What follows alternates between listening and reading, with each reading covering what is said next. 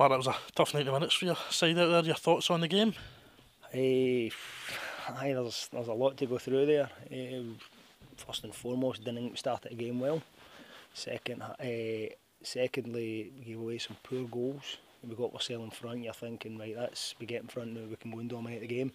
We never done that. We let them straight back into it, which was disappointing. And probably going in at 2-1 at half time and going reshuffle, because a lot happened in that first half. And again, the second half we come out and we do more. We go and get back in the game, and we could have went on and won the game. They'll probably think the same. They had a couple of chances to go and break, and they were always dangerous on the break. But the most important thing for me is that the two guys that got hurt today, they're okay. Jerry's took a really bad one to the head, big massive gash, had to get stitched up.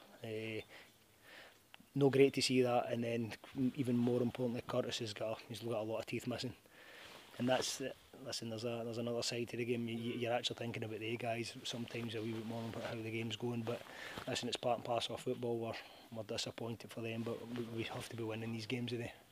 You were forced into 3 substitutions in the first half. Were you pleased with how the team responded in the second half and the contribution the substitutes made? Kieran Moore's cross for the equaliser. Kieran Moore, brilliant, cuts inside his left and puts a cross in with a bit of pace, and when you've got something like Lewis Hart in the middle, we're going to score goals. And I keep saying that to the other guys, if you get the ball with a wee bit of pace in the box or lift it up there for Lewis to go and fight, we'll score goals.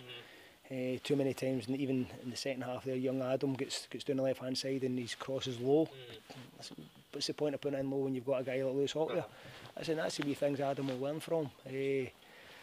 Could we have known and won it? I think we probably could have, but again, we're not creating as many chances. We've got a few free kicks in the edge of the box. I'm expecting us to do a wee bit better way as well. But at the end of the day, you're 2-1 down. Of everything that went wrong today could have went wrong. I lost Jordan before the game. I lost my main centre half, one of the most consistent players in young Kiaran at left back, and I lost Curtis with many teeth getting knocked out. So listen, it was a tough day for us, but at the end of the day we've not been beat, but again we're disappointed we've not won the game. Huge learning experience for young Kieran McDougall in goals. Done fine, and he pulled off a great save at 2 each, and listen, as a kid, and you look at the end of the game there, you probably get 5 or 6 players under 19-year-old in there, and that shows where we are.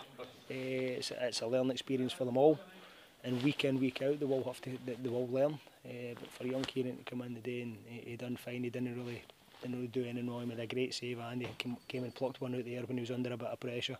So I'm happy for him, but again, it's a learning experience as well. The tough fixtures just keep on coming now. We've got Edinburgh City here next week, as hard as it gets. Every game's tough for us. We're not good enough to think that we can go and win a game just by turning up. As proved today, everybody probably thought this was a gimme, but circumstances have changed that for us today. Tough games, I think we play them, then we get Stirling Albion away the following week. Listen, Stirling Albion got a great result today as well, so listen, we need to get players back. We need to get players back fit and playing, and listen, we need to see where we are on Tuesday training, because there's a few injuries there, and listen, we need to go and see what we've got to do next week. Thanks, Mark.